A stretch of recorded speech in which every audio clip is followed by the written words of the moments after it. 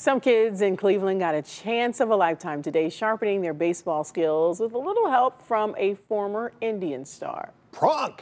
Travis Hafner teamed up with a local nonprofit to bring a baseball clinic to kids from some of the city's underserved neighborhoods. News 5's Jade Jarvis spoke with one of those young players and his coach about the impact these kinds of programs actually have.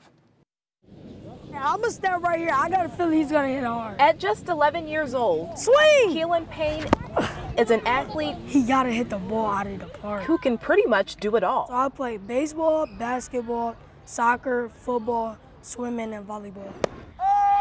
Basketball's his favorite, but baseball, wow, home run again, isn't far behind. I like pitching and fielding because I can catch the ball really good. He practices day in and day out with his coaches at his local rec center in the city's Union Miles neighborhood. The stuff, bro, it keeps me out of trouble to get something to do after school and not being out on the streets, doing bad things, getting in trouble, going to jail. You know what hard work leads to?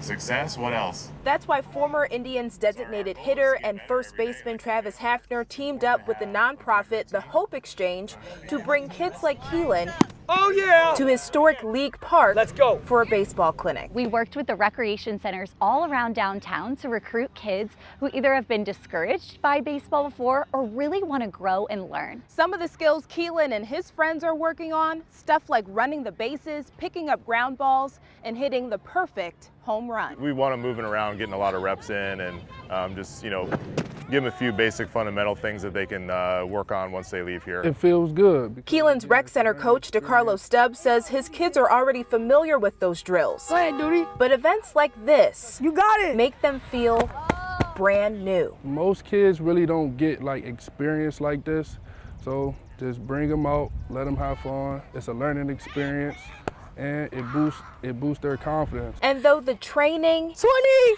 I got 20, and playing will continue long after this clinic. Yes, sir, I got 20. Keelan says he'll never forget the lessons he learned. A lot of people can't even do these things because they don't have a home, they don't have the money. So I'm just very grateful. In Cleveland, go ahead, Duty. Jade Jarvis, News 5. I got it. They are having a great time out there. Remember this day for the rest of their lives. For That's sure. special right there.